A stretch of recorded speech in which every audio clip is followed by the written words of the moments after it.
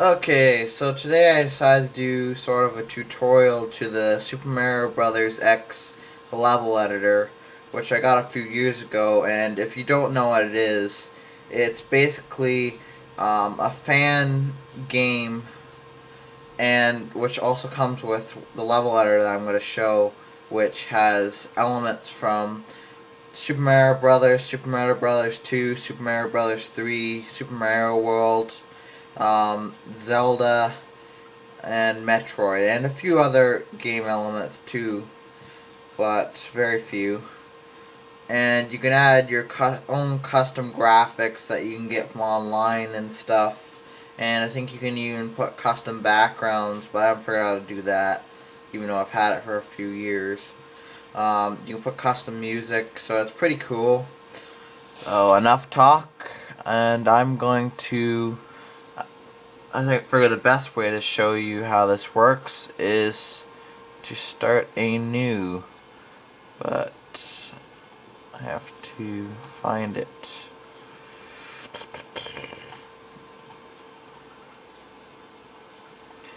Okay, I haven't worked on that one yet, so there. Okay, so you've got selection tool, which I've got on right now, that selects objects that you placed on the screen here. And you've got the eraser, which obviously erases stuff on the screen. You got your blocks and tiles here. You've got Super Mario Brothers tiles, you know, overworld, underground, sizable, which you can make almost any size blocks, platforms, special blocks, miscellaneous, pipes, dungeon, clouds. Each block also you can have either containing an item, or you can make it invisible or slippery. There's also certain events you can attach to it as well, but I haven't learned all about that yet. But there is like a help section for that. So Super Mario Brothers 2 blocks, I'm not going to go through every one of them. Super Mario Brothers 3, Super Mario World, then you've got miscellaneous, Zelda 2, Metroid A, Metroid B, and player blocks. I don't know what games that's from. I think those are like custom blocks that the creators put in. You got background objects you can put in. You got the hills here from Super Mario Brothers 3. I'm going to start with Super Mario Brothers. You got the classic castle thing, which is not letting me show you there. Super Mario Brothers 2 things, you got the little Phantom mask. Unfortunately, they don't have the actual like moving Phantom sprite. Like, this doesn't move when you test the level out. It's just a flux. Super Mario Brothers 3 again, you can put quicksand. This is just the graphics for the quicksand. You can put in the movement of it, but I'll show you that later. Super Mario World graphics, bubbles. I don't remember Super Mario World having bubbles, but they add that in. Zelda 2 and Metroid objects.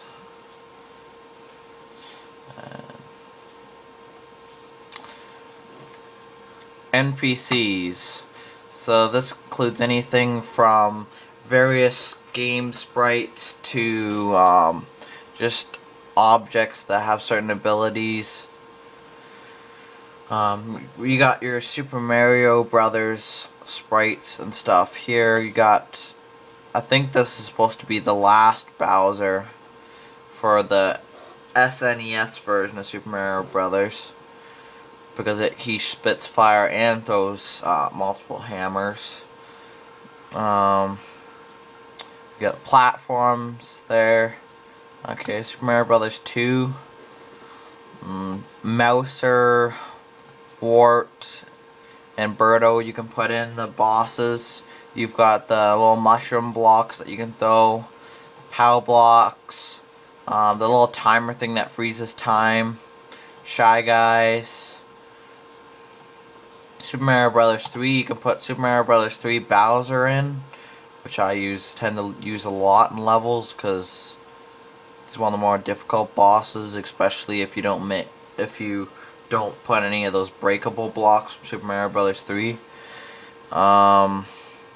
You got these are some of the objects talking about that have special properties. Like these are all the airship stuff here, and basically if you put them up in the air, they'll just drop when you put them in there. And you got the tank treads, Fruit Loop type things, or the you know, the little Cheerio Fruit Loop type block things from Super Mario Bros. 3 that fall away.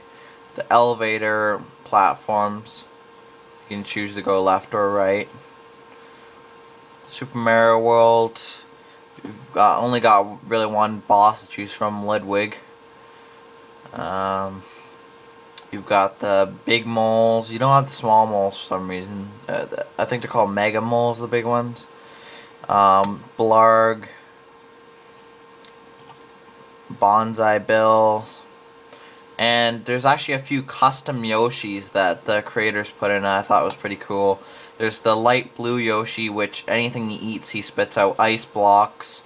I'm not sure what the other ones do again. I know the black one can fly and like do ground pound when he's got a shell in his mouth.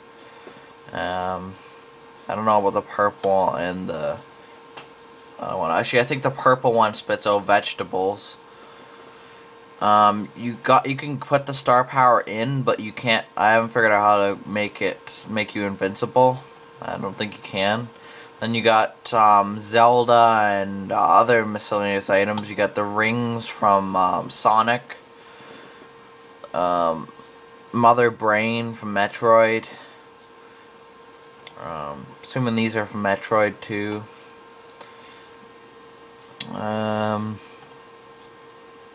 Other things. Level settings. This is your music and backgrounds and other stuff. So Super Mario Brothers. Okay, I'm going to try to put this down here and I'm going to show you all the backgrounds maybe. It's like still got lots of time. So you've got, for Super Mario Brothers, these are all the backgrounds you got for Super Mario Brothers. And for the music, you've got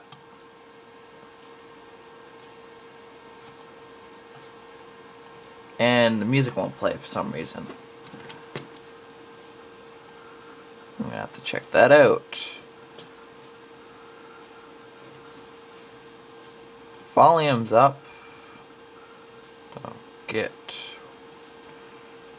Okay, the music's not working today. I don't know why. Problem with my sound again. Oh! There we go. So we got that. That.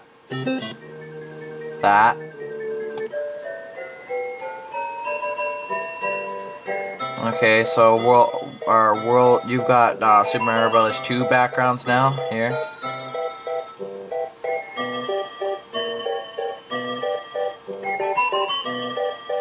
Super Mario Bros. 2 music.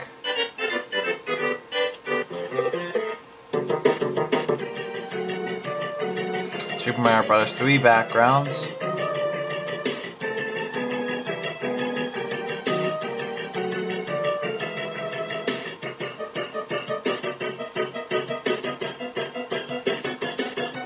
Super Mario Bros. 3 music.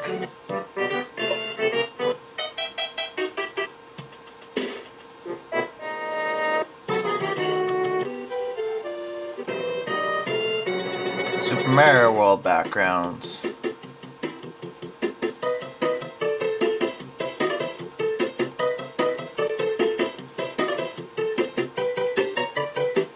Super Mario World music.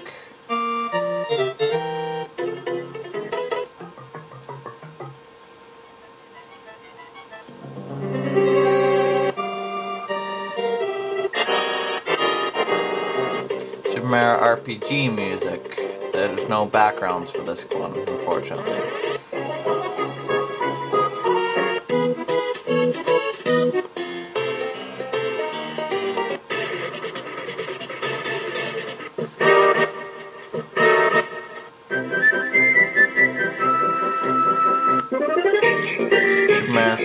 more music. There's also no backgrounds for this one.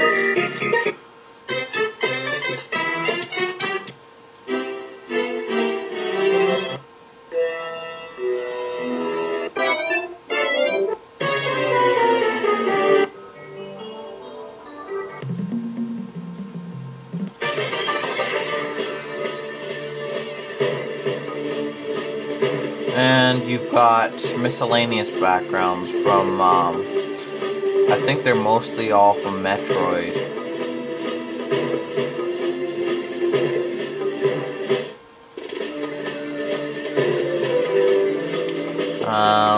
You got miscellaneous music here, which I don't know what all of them are from. I think these first few are from Metroid.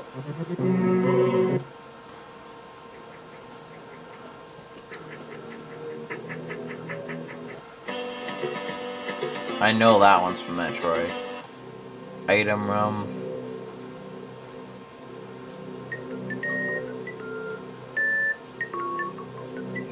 Actually, dude, what's funny about this song here, Item Room, for any of you angry video game nerd fans out there, this is actually the opening to a lot of his videos. Well, before the theme song, of course. Actually, I think Screwtack uses it at the opening of most of their videos. And Mother Brain here, it's also from Metroid. New Super Mario Brothers theme. Airship theme, that's from one of the Mario games. Not Super Mario Brothers 3, because I already played that earlier. M Gorge. Beach Bowl. I think that's from Super Mario Galaxy, if memory serves me correct. Hyrule Temple. Yoshi's Village. Shiver Mount. Meta Knight. That's from Kirby, I'm pretty sure. Lost Woods. Zelda. One area. Underground, that's from one of the Mario games too, I can tell. Waluigi.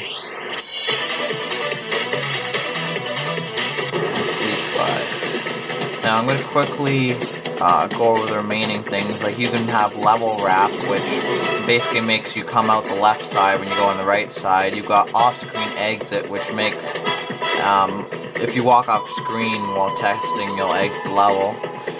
No turn back is where, much like the original Mario game, where you can't go back to where you came. Underwater is where it makes the entire level underwater. You can place your characters. You can extend the boundaries of the level. Warps, you can put various warps in for pipes, doors, or you can just make it instantly when you walk onto the warp space. And you can allow Yoshi or NPCs to pass through the warps. You can add various water sections to the size you want. And you can make the water quicksand or no quicksand, which I had said earlier. And that's pretty much it. See you guys later.